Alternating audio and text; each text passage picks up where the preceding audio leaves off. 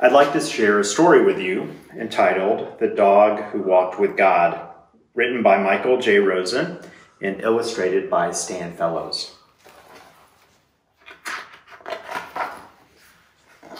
Water, they say, was everywhere, and the land was not. Mountains were not, and stones were not, and neither were there trees or grass or fish or deer or grizzlies or wolves. People, too, had all been washed away, they say, along with the animals of every land. Only water lived anywhere. Owls and buzzards were lost to the earth. No heron flew across the water. No quail or jay or screech owl. No oriole or meadowlark or sparrowhawk perched anywhere. Gone from the world, they say, were foxes and wildcats, otters and minks, jackrabbits and elk.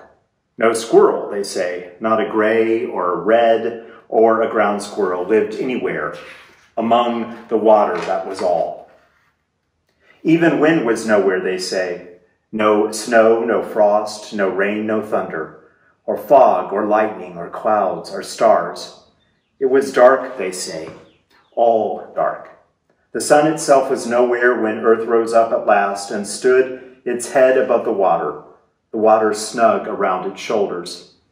In the shallow places where earth looked up, moss grew, they say, and earth grew taller, and on to it stepped the great traveler and the dog companion.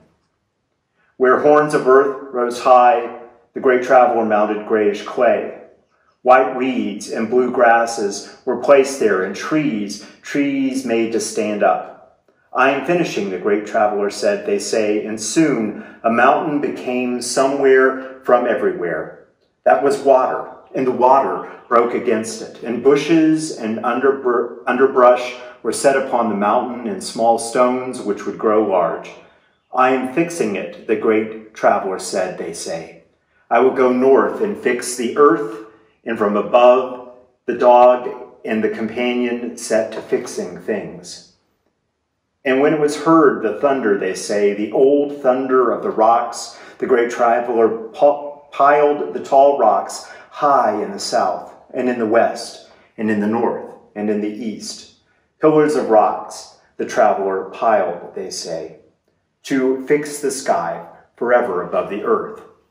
For clouds, a great hole was made so that they could travel here and beyond. And for fog, a second hole so that it could wander here and beyond. And for thunder, the great traveler told it to live, they say, live high above in another world. And then from the ground, the great traveler made human beings. They will talk, the traveler said. A leg left and right, an arm left and right, for a stomach, the grass was gathered. Heart and liver, lungs and mouth, each part made, they say, and it was lovely. For them, the great traveler let the wind blow, and let the sky rain and the fog come in.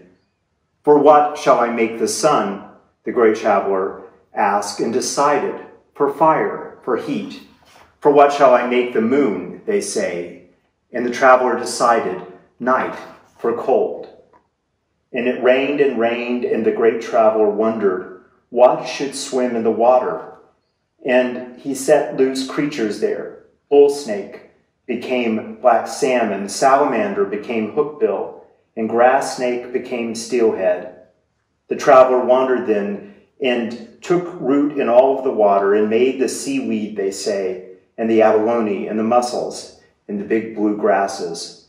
Salt the traveler brought from the foam of the ocean, and soon the first waves rose skyward. Sea lions crawled ashore, whales drove deeper into the sea, and devilfish, which are ugly but good to eat, swam within reach. It will be good, they say. So many fishes will swim the sea. And along the shore he planted fir trees and red trees and chestnuts and tan oaks, and they all grew large. Then scraping his foot across the land, the great traveler made a creek. Here the water will be good, they say. No salty like the ocean water, and fresh water filled the great traveler's tracks, so that the panther and the elk could drink. Here, drink the water, the great traveler told the dog.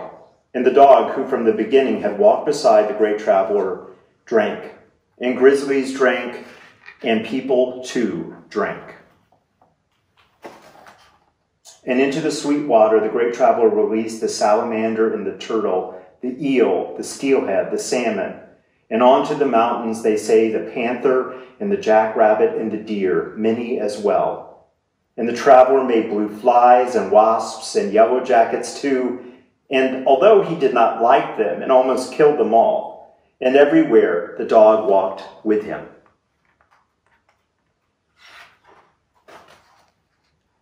Along the streams and the creeks they walked, and they climbed up the mountain. Manzanita and whitethorn the traveler placed into the valley. And the grizzlies will be many, they say, and the rattlesnakes, and the owl, and the grosbeak.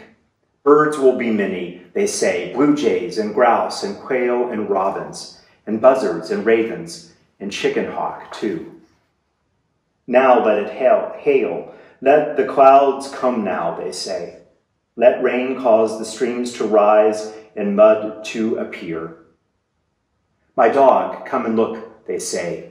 And everywhere they turned, the new green spread into the bushes and trees, and fishes filled every brimming creek, and in the valleys the creatures leaped and flew and galloped and swam, and all the earth had become good. So the great traveler went back, they say, with the dog. Walk fast, my dog. The mountains have grown taller and the lands have grown fertile. The water is flowing with trout, and it is warm here, and the earth is good. And the grizzlies and the rattlesnakes and the deer and all the animals that the great traveler had promised would be many were many indeed. Walk fast, the great traveler asked. The lands we made are good, my dog. Chestnuts ripened, hazelnuts fell from the trees, the berries of the manzanita whitened. In the north, in the south, the west, and the east, from each of their footsteps grasshoppers sprang. My dog, we have made it good, they say. This is everywhere something wonderful to eat. Drink the water again, my dog, they say. We are going back now. We are near. And the great traveler and the dog retraced their steps across the growing world they had created. We are almost there, my dog, the traveler said. And across the valleys and the mountains and the creeks they walked toward the north, where the traveler and his dog first stepped into a world so empty it could not have been imagined without the company of a dog. We made it good, my dog, the great traveler said, they say. And the two travelers walked back toward the horizon, leaving earth to us, everywhere fixed, everything growing and growing still. Or so they say.